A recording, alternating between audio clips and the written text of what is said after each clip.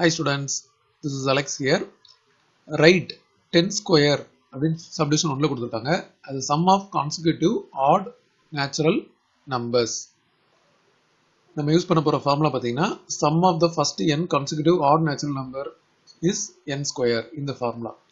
இப்போ இத நம்ம ஒரு சீரிஸ் மாதிரி எழுதுனா sum of first n consecutive odd natural numbers அப்படி கொடுத்திருக்காங்க இல்லையா?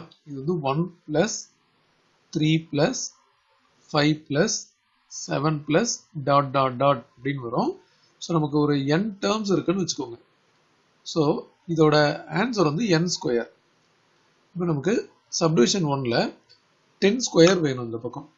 அப்போ 10 ஸ்கொயர் வேணும் அப்படின்னா இங்கே 10 டேர்ம் வரும். அதாவது 1 plus 3 plus 5 plus 7 9 11 13 15 17 19.